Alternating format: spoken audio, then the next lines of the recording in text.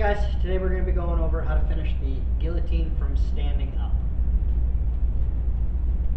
I'm going to start off with a collar tie on my opponent, right hand in the back of the head, left hand to the bicep. I'm controlling the inside space here. What I'm going to do is I'm going to push her back. I'm going to try to get her to move. If my opponent doesn't want to move, what they're going to do is set their weight. They might even lean forward on me. At that point, I'm going to snap them down. I don't count on driving them all the way to the ground, but if it happens, be ready. I want them to bend over. I'm going to put my lat on top of their head, swing my arm underneath until my hand comes out the other side. I'm going to grab my own wrist, about halfway down my wrist. I'm going to grab here. I'm going to walk up. I'm going to stand tall.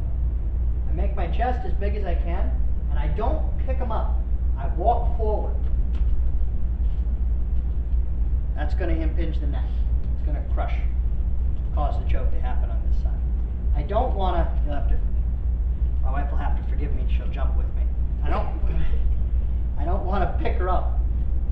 It's going to run their throat, and it's going to suck, and they're going to gag, but they're not going to tap, because it's very brief, and I'm going to drop them again right away. To apply a good, strong strangle, I'm going to walk toward them, like I'm trying to put my hips underneath them. Again, we're here. I get this snap down by driving her forward.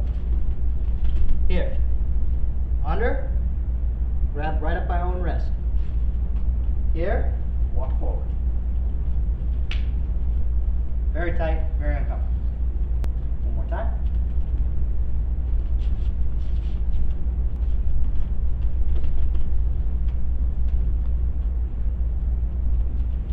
Elbow comes up really high.